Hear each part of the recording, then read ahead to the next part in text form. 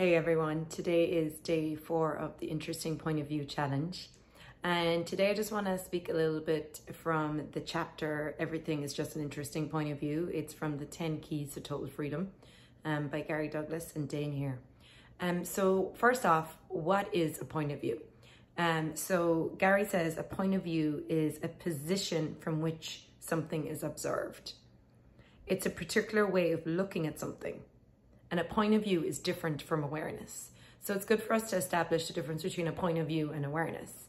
So awareness is seeing what you can see and not having a point of view about it. And we talked a little bit about this too on the last few days about having a point of view, but not, you can have a point of view, but you also don't have to solidify it. So when you have an awareness, awareness can always change. Awareness is not right or wrong or solid. So the definition of a point of view is contained in the phrase point of view, the point from which you view something, which means you can only occupy one place in the universe at any one time. And this is where you really limit yourselves. One point of view you align and agree with or resist and react to creates so much limitation in your world.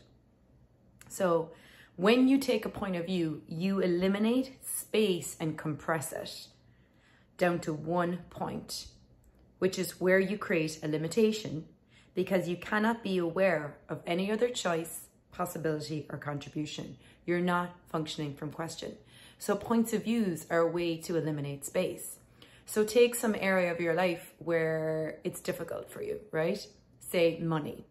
How much space do you have with money when you have a lot of points of views? The points of views eliminate the space you could have and the choices you could be making. So another thing they talk about here too is that 99% of the things that are going on for you, that are difficult for you, are where you have a point of view. So what are your most challenging things in your life? What is most difficult for you? Like, is it relationship? Is it business? Is it money? If you look at it, there are the places where you have the most points of views. So would you be willing to actually start being interesting point of view with these things that you have found most difficult for you? So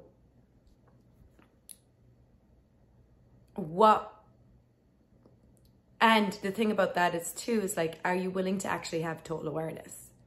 So this is what Gary talks about here as well. He's like, what does he say? Let me read it to you. Well, let me read first the 99%. So the 99+% of limitations people create come from functioning, not from interesting point of view. 99.99999% of what is creating difficulty in your life is where you haven't been able or willing to function from interesting point of view. So what is that for you? Where are the areas in your life where you haven't yet been willing or able to function from interesting point of view? If you actually get present with them, for me right now, it's relationship. I haven't been willing to be interesting point of view in some areas of my relationships. And now it's creating difficulties. Or maybe for some of you, it's, body. Maybe it's with your body. Maybe you've had a lot of difficulty with your body. So Gary talks about the reason this key has worked so well for me is that I'm not interested in fantasy. I'm only interested in total awareness. If you're not functioning from I want total awareness, no matter what that entails, you cannot do these things. It may be that you can't live the 10 keys because you're still functioning from some fantasy or some beingness as though that's going to get you where you want to go or give you what you want to have. And so look at that, how many fantasies, so whatever area you have difficult, where you have the most points of views in, the most difficulty with, how many fantasies and beingnesses do you have with that? How many fantasies do you have with relationship? How many fantasies do you have with money? Do you ask to have total awareness with your money, with your financial reality, with your business, with your body, with sex, with relationships? Or do you still function from fantasies? That if you could just get it right, you'll get everything you want. So everything that is times a gazillion, all the fantasies and beingnesses you are using to squelch and suppress the quantum entanglements that would allow you to be interesting point of view. Can we destroy and uncreate it, please? Right, wrong, good, bad, pop, pock, only shorts, boys, me ads. And look what the clearing is like. So the fantasies and the beingnesses you use to squelch the quantum entanglements that would allow you to be interesting point of view. Because you are the space between the molecules. We are made up of the space, we are the space between the molecules. So we are space. So when we take a point of view, like money is difficult, or relationships never work, or whatever it is, we take that point of view, that one point of view we take as our point of view.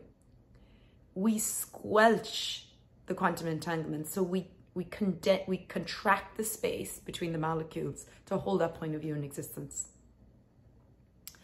Interesting point of view, I have that point of view, creates space again. Do you value space? Do you value ease? Do you value awareness? So Homeplay number one is, Homeplay number one is to actually get present with the areas that are most difficult for you and start to look at how many points of views you have with this thing, whatever it is for you. Homeplay number two is, are you willing to actually make the demand to have total awareness and give up your fantasies in these areas? And then the third piece I also want to just look at today as well was, what is good for you? Like, what is, like, the other thing too is, like, we a lot of times we'll use these tools when we run into a wall, or when things get difficult or things get hard. But are you willing to also be interesting point of view with the things that are good in your life, or the things that are going well? Because a lot of times when the things are going well, we again go, oh, I'm good with that now. And then you solidify that and make that a point of view. And then it can't become greater. So have a look right now too, Homeplay number three. Have a look at what is going well in your life. Ooh, I just got it. And where have you stopped? Where have you come to a point of view about that? That it's going well, you're good, you're finally good with something. Wow, and everywhere you've squelched the quantum entanglements with that doesn't allow that to become greater, can we destroy and uncreate it? Ooh, right, wrong, good, bad, papa, only shirts, boys, me on. So take the thing that's going well for you at the moment, that you're like, I'm good, I'm doing good with this. Now go, interesting point of view, I have the point of view. Interesting point of view, I have the point of view that this is good. Interesting point of view, I have the point of view that I'm doing well with this. Wow. Interesting point of view, I have the point of view that I'm doing the right thing with this. Interesting point of view, I have the point of view that I'm successful with this. Wow. Interesting point of view, I have the point of view that I'm finally doing something right. Wow. Interesting point of view, I have the point of view that I'm doing good with this. Wow. Interesting point of view, I have the point of view that I'm doing well with this. Interesting point of view, I have the point of view that this is good. Interesting point of view, I have the point of view that this is successful. Interesting point of view, I have the point of view that this is right. Do you see actually how in coming to conclusion, point of view, that you're doing good with something actually starts to destroy it? Because then you actually have to like, you have to decay that thing because you've already come to a point of view. So, wow. And he just says here, if you're not doing interesting point of view, if you're not being interesting point of view, then every point of view comes along that any point of view that comes along that you might have a charge on owns you. It causes you to go into resistance and reaction. And we've been talking a lot in Access lately about reaction. You know, we're constantly in reaction to other people's reactions.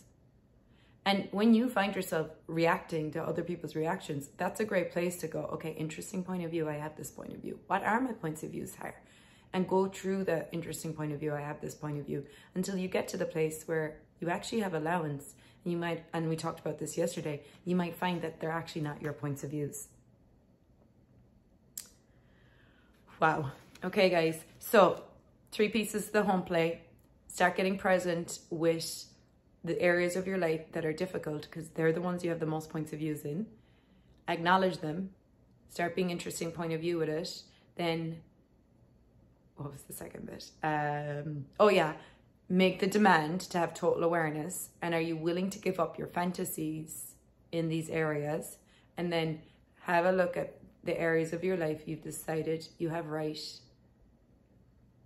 you decided are good or going good. An interesting point of view, I have the point of view that this is good. Interesting point of view, I have the point of view that I finally got this right. Interesting point of view, I have the point of view that I don't need anything else here. Interesting point of view, I have the point of view that I wouldn't ask for more here. Because the minute you find you've decided like, oh, I'm good with this, you won't ask for something greater. So that's it for today. Thanks for watching. See you tomorrow. Bye.